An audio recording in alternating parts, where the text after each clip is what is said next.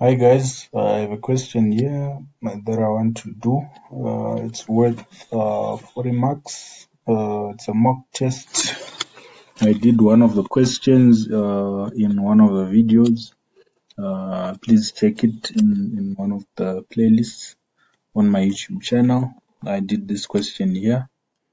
So now I'm gonna do question 2, which is this one. It says first angle orthographic projection of a machine component is shown below. Draw an isometric view of the component. Use a scale of 1:1. Use the default layer. Start with corner marked A. Do not show hidden lines, dimensions, center lines, or construction lines. So here we see this, since it's first angle orthographic projection according to the symbol. This is the top view, that's the left view, and that's the front view, right?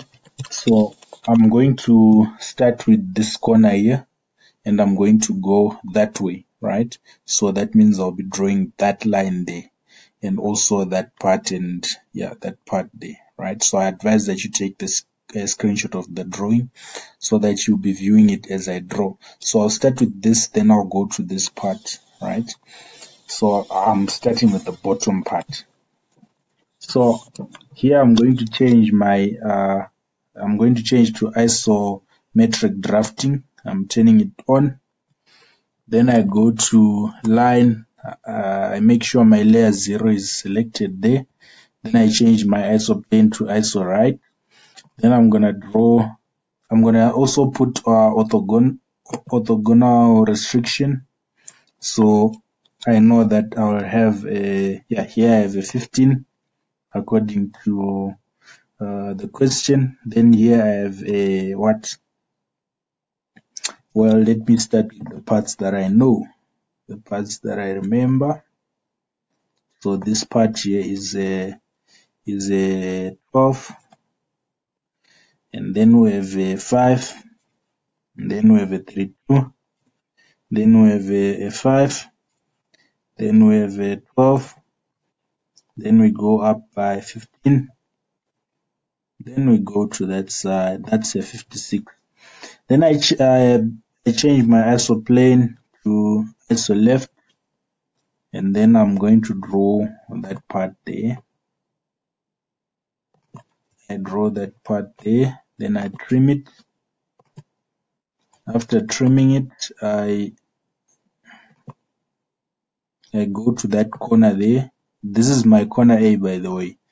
So I'm now drawing the front view, right? So on the front, no, this is actually the side view, is it? Yeah, it's the side view, it's the left view, right?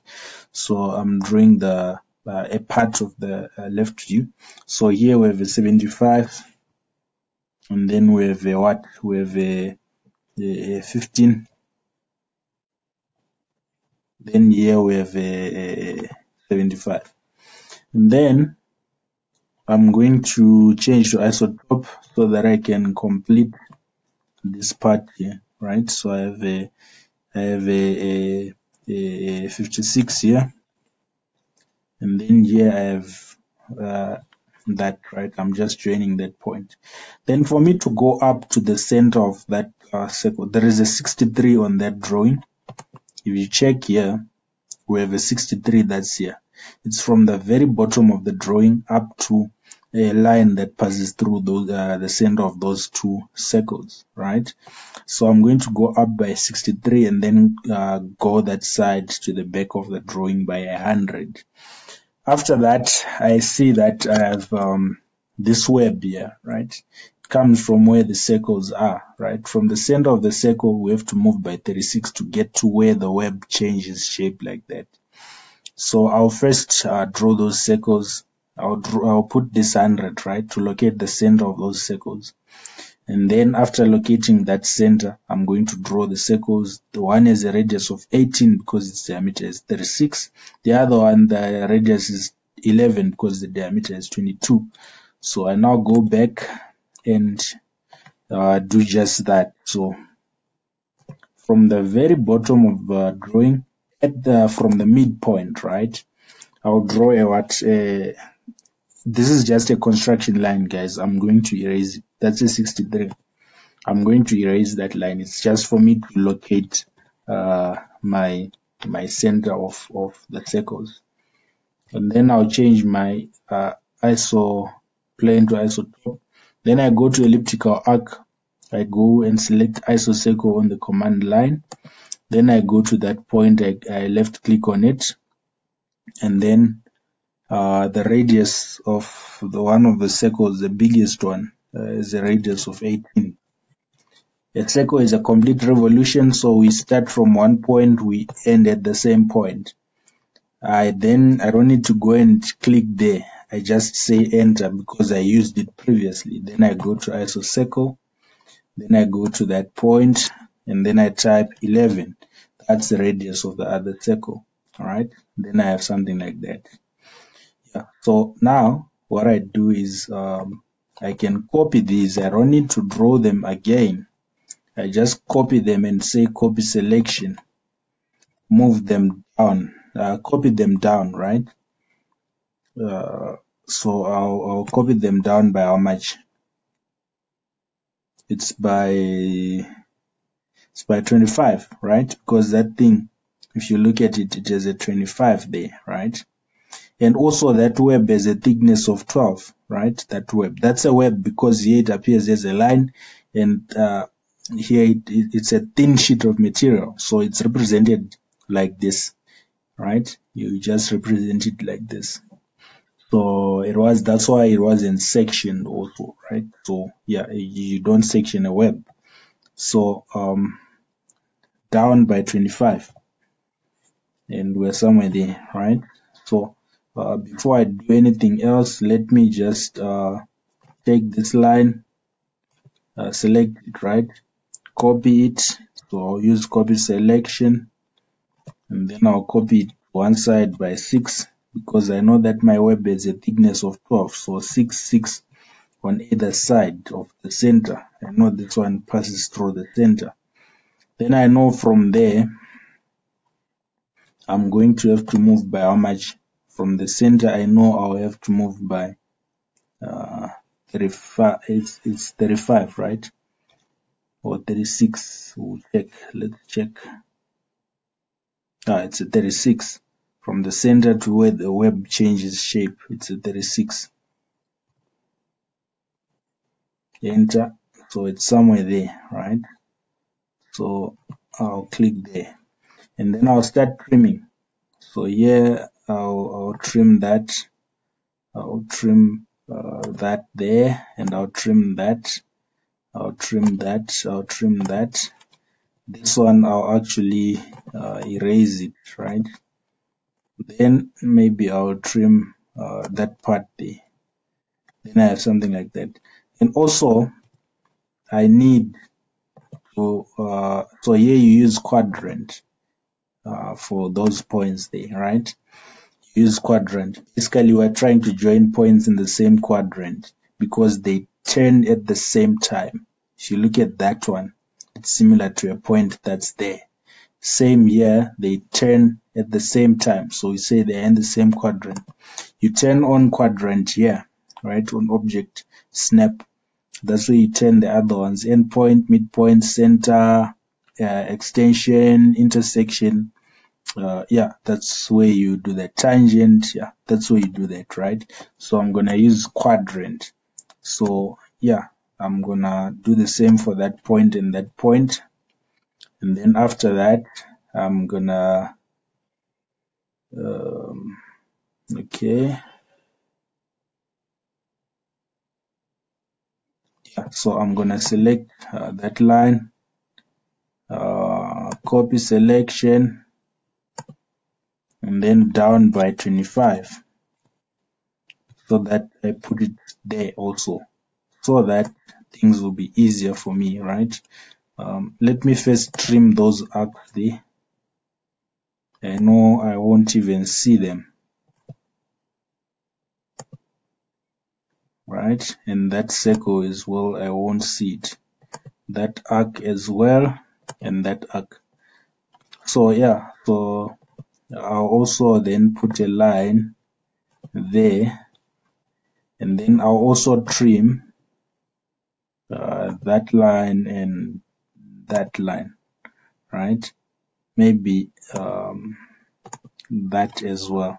So I'll have something like this here, right? So I know that this one I can offset it from the midpoint because it's passing through the midpoint. I can offset it to either side. I can copy selection and put one at 6 and the other one at 6 on the other side. Then I can remove this one here. Then what I can do is I can select line where they intersect. I'm going to join there, and then there where they intersect I join there, and I'm gonna erase that and that because I don't need them. After that I'm also gonna maybe trim that part, but yeah, first okay, I also need to put, if you check here, we have a what. Okay, we'll check what we have, but let's just draw the full distance, which is the 75. All right, and then leave it like that. And then after that, we can maybe, yeah, okay. Let's first actually put that point. So we know up to the center it's what, 37.5. So for me to get to that point, it will be 31.5. It will be 31.5, right? So let's just measure to verify. That has to be 31.5, correct? So what I need to do now is I need to basically say from that point I'm moving to that side by 31.5. So I'm using extension. I don't click at that corner. I just start moving away the moment it says endpoint. Then it will take me there, right? Then I'll do that. And then after that, I'm gonna erase this part because I won't see it, right? And then I'll also trim that part. Yeah, so from here, what we just need to do is we need to go and select line, and then we go to that corner. We start moving like this, and then when we're just outside that line, we click anywhere, and then we have to erase that part, right? Because it's not part of our drawing, and then we erase that part, and then yeah, we can also remove this part here because it doesn't appear. So what was important here is that this line and this part of the web do not intersect, because this part of the web is actually going to the bottom of the drawing where a line that goes to that corner passes through. So yeah, that's what we should have. So now we go to elliptical arc, and then we select elliptical arc, then isocircle, where we have to first do what? There's something that we have to do first. We have to locate the center of our isocircle. We know that it's at from that corner. If we move away from that corner, let's do this again. Let's move away from this one by 15. We know that it's 15 in that direction and it's 28 in that direction. So it's somewhere there. After that, we go to elliptical arc, we go to isocircle, then there we can put our circle of radius 6 because its diameter is 12, and then we can actually do a complete revolution. Then we have something like that. Now we can copy selection. We don't need to draw both circles. You can't use mirror when you're doing isometric. Please don't attempt. It will be wrong. So here we know that they're at a distance of 45 away from each other. So we'll have something like that. Then we can trim that part there. And that's our complete drawing. So thank you guys for watching. I'm going to end the video here. Please like, share, and subscribe so that it also helps others. It also helps me when you like and subscribe and also comment, because my videos will move to the top on YouTube. So thank you guys. Thank you in advance for liking and subscribing.